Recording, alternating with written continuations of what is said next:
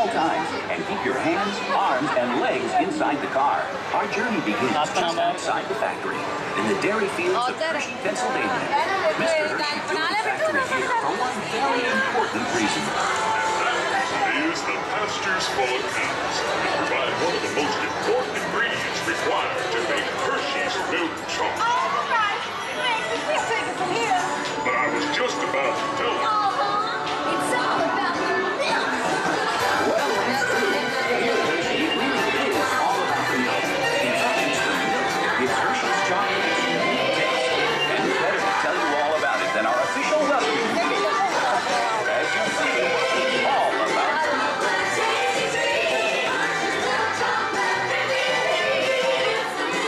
Here we go, girls. Our most important to us, and only after the beans are cleaned and screened are they sent on to our blending machines.